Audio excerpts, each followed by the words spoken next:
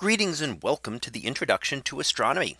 In this video, we are going to talk about a model of the universe and how we can put together some of our understanding as to how the universe has formed. So let's go ahead and get started here. And what we have is, first of all, let's look at the age of the universe. How do we figure out how old the universe is? Well, one of the easiest ways to try to get an estimate of this is to consider an expanding universe. What has happened to a universe that was expanding now at, for example, we're going to say a constant speed in the distant past? Well, if it's expanding, that means that you can imagine that layers that are out here now had to have been in closer and in closer and closer. And eventually you can trace everything back down to a single point, and that everything is compressed. And that would mean that all matter, everything that we have, and all energy compressed into a very tiny volume.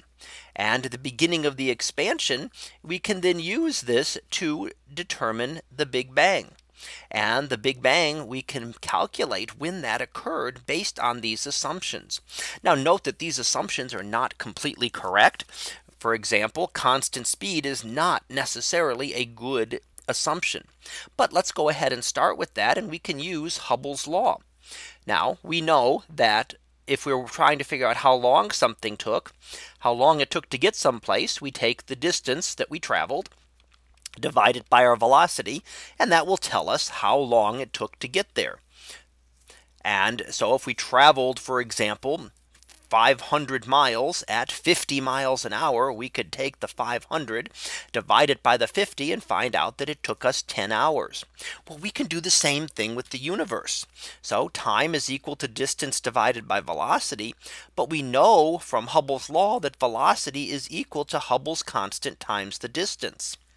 Distance divided by distance cancel, and that leaves us that the amount of time is just equal to 1 divided by Hubble's constant. So if you take 1 and divide it by Hubble's constant, it gives you the age of the universe. Now there are some conversions that have to go through there, because we measure Hubble's constant in kilometers per second per million light years, or kilometers per second per megaparsec, million parsecs. So the units have to be converted. You have to do a conversion to convert kilometers into megaparsecs to actually get the age of the universe by doing this. So just taking a value of Hubble's constant and dividing and taking it and 1 divided by that will not directly give you the age without doing this extra conversion. But it can be done and does give us the age of the universe. But what we also have to look at is that there are some assumptions that we made there that were not correct. And one of those was that the velocity of expansion is changing. So what we would expect is that there would be a deceleration of the universe. Why? Well, gravity. Gravity is pulling on everything. So if you have a elliptical galaxy here and another elliptical galaxy here away, there is a gravitational force between the two. It may never pull them together, but it is always an attractive force. And if this one is moving in this direction, that force will serve to slow it down and make it move a little bit slower. So over time, gravity will slow the expansion of the universe. And that depends on how much material there is in the universe, how much matter is there. However, what we find now, this is what we would expect, and this is what we expected for the longest time, is that there is actually a universal acceleration, that things are getting farther apart and are getting faster. And one of the studies that has shown us this is studying the type 1a supernovae. These are what we called standard bulbs, meaning that they're all the same type of object and that allow us to give an estimate of distances to very far galaxies. Now what this means is that based on the assumption of deceleration, these should appear brighter than expected. So they should appear brighter than we expect them to do if the universe was decelerating. However, they are found to be fainter than we expect, which means that the universe is actually accelerating. And that means that we're moving faster now than we were billions of years ago. That's a big issue, confusion. How does that work? Because how do we explain that things are accelerating when gravitational forces are always attractive? And this leads us to the concept that we have come up with to explain this, and that is what we call dark energy. So dark energy, in order to get the universe to accelerate, we need some kind of energy. And the dark energy is just the energy of the vacuum of empty space. Early on in the history of the universe, it was not very important. So when we started off, we had the Big Bang, we had an expansion out here. And then as the universe expands, this dark energy becomes more and more important, and the acceleration begins to take over.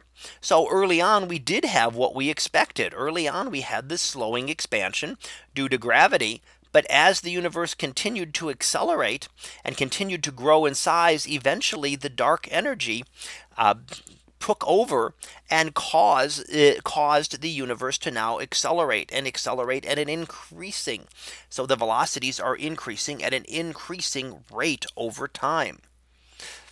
And that makes the universe appear younger than the value given by Hubble's constant. So the fact that it is accelerating means that this will make us universe look younger.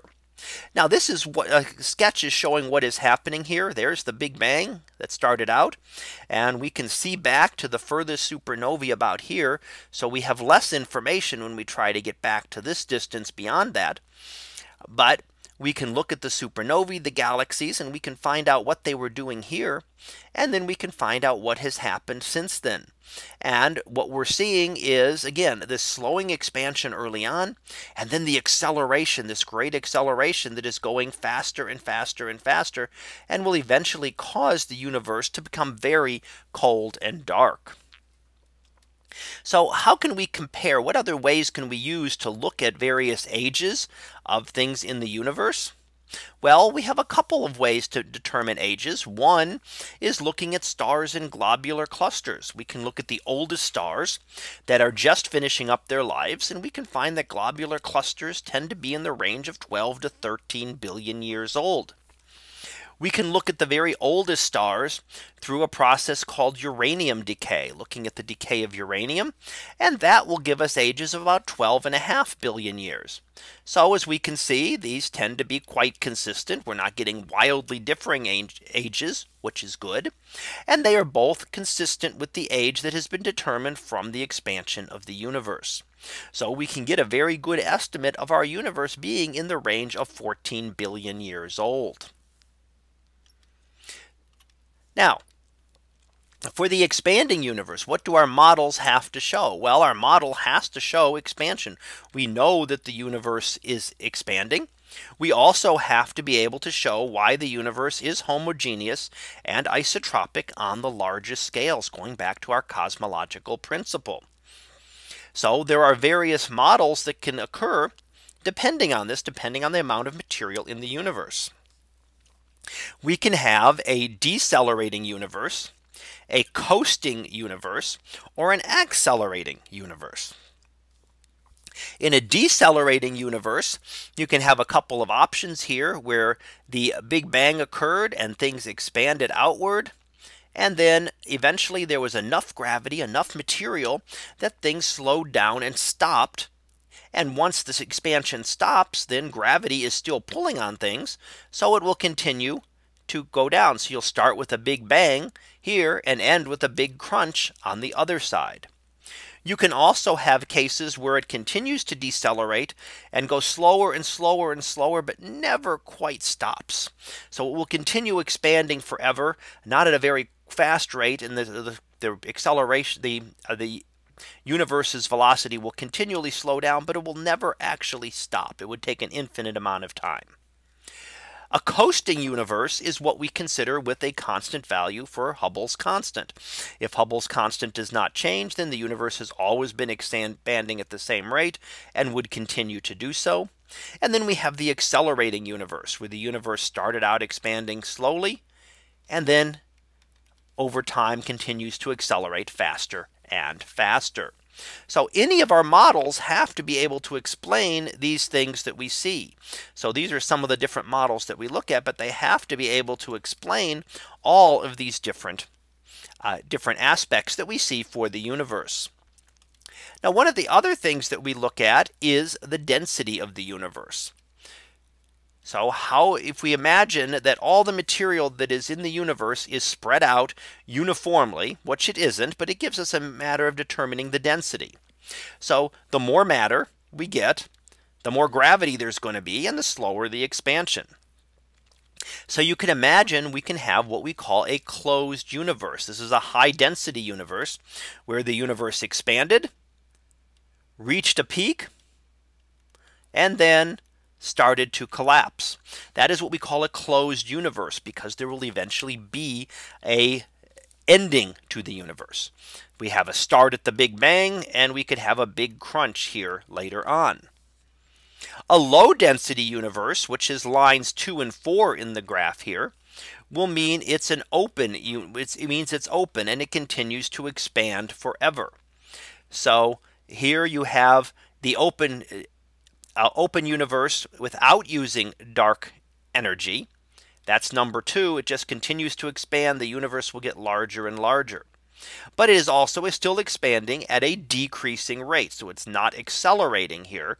It is expanding at a decreasing rate and will never stop. It's expanding too fast for the amount of material in it to ever pull that gravity, to pull the materials down to make them stop. 4 is what adds in the dark energy. So this one shows the acceleration and that the universe is getting bigger and bigger and bigger. The critical density, number 3, is the boundary. So this is the edge. This is the limit where it just barely expands forever. It will never quite come to a stop. This one easily expands forever. Anything less than this would eventually turn around and collapse back down. This is the boundary right between the two, which is what we call the critical density. Now, one thing we see in this chart is that it also tells us the age. So the times from T1, T2, T3, and T4 tell us how old the universe is. So based on the models, model 4 gives us an older age for the universe, and model 1 gives us a much younger age, that the universe began a much shorter time ago. So the age of the universe is also important and is also tied in to this density, how much material there is in the universe. So what is the future fate? What is going to happen to the universe? Well, what is the current evidence right now? The current evidence shows that the universe is going to expand forever, and dark energy really strengthens this, means that the universe is going to continue to accelerate.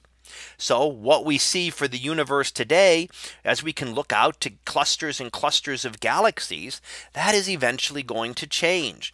And what we would expect to see many billions of years from now is that the universe will get very cold and dark.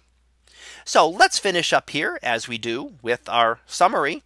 And what we find is that what we've learned is that Hubble's constant allows us to get an estimate of the age of the universe. So we can estimate the age from Hubble's constant, but it does assume a constant rate of expansion, which we know is not true. Current observations suggest that the universe is accelerating. We know this because of supernova observations. And the reason that we're giving that is the presence of this dark energy, this vacuum pressure that is pushing the universe apart. And this implies that the universe will die a cold, dark death. So that concludes this lecture on a model of the universe. We'll be back again next time for another topic in astronomy. So until then, have a great day, everyone, and I will see you in class.